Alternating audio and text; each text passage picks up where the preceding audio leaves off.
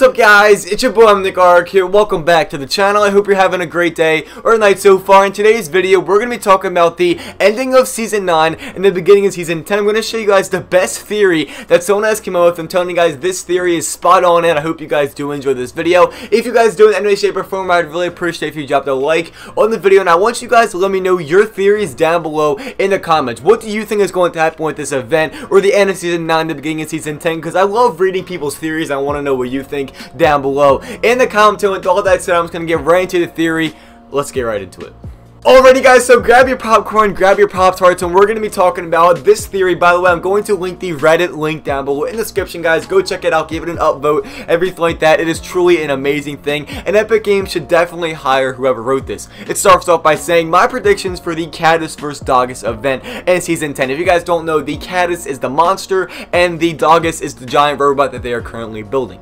So it starts off by saying this: the event will most likely happen on the last day of the season after both the World Cup and birthday events have ended. An LTM is released 30 minutes before the battle, which will be titled Victory Royale. To go with the timer, I'll put a picture on the screen right now if you guys don't know what that means. And then it says there will probably be no description to the LTM, and the picture will just be the countdown, which will count down in real time. The LTM should be kept the same as the Showtime / Unvaulting LTM. If you guys don't know, the Showtime was with the Marshmallow event, and the Unvaulting was with the Unvaulting event.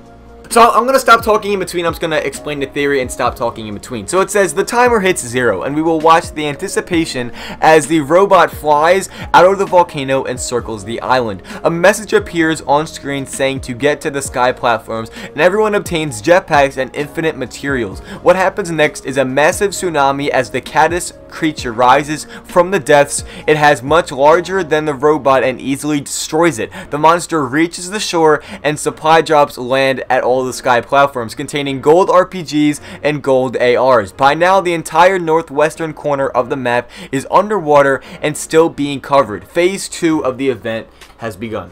A second message appears on screen: to attack the monster with everything you have. A health bar appears at the top of the screen, and the creature rushes towards each sky platform.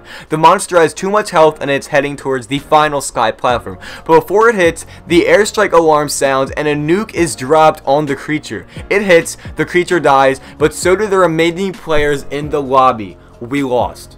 Downtime begins now. No flashy trailer, no map changes announced, just weapon changes. They do not even talk about the battle pass. When downtime ends, however, something feels very wrong. Instead of Season 10, the battle pass and all the promotionals say Season 1. It isn't actually Season 1 stuff. It's a new battle pass and everything, just called Season 1. When you load into a solos match, you see an entirely new map, a Neo world, just as the Tier 92 music track said. Welcome to Season 1, where old is the new again.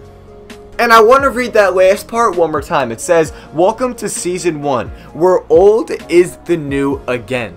So this theory, in my opinion, is super good. I like it a lot, so I hope you guys did as well. If you enjoyed, make sure you drop a like on the video. I really appreciate it. And don't forget, if you have any theories of your own, let me know down below in the comments. And for all you guys that made it this far into the video, I'm going to let you guys in on something. If I see a theory that's super good, super spot on, and I like it, I might make it into its own video. So make sure they're super good. Let me know your theories down below in the comments. And as well, your thoughts on the theory I just told you. Make sure to subscribe to this channel. If you're new, as always, I would love to have you on this channel, and you will not be disappointed by subscribing. With all that said, have a great rest of your day or night, and I'll talk to you guys tomorrow with a couple brand new uploads, and I cannot wait to see you guys there. The Minecraft Let's Play will be out tomorrow on my second channel. Peace.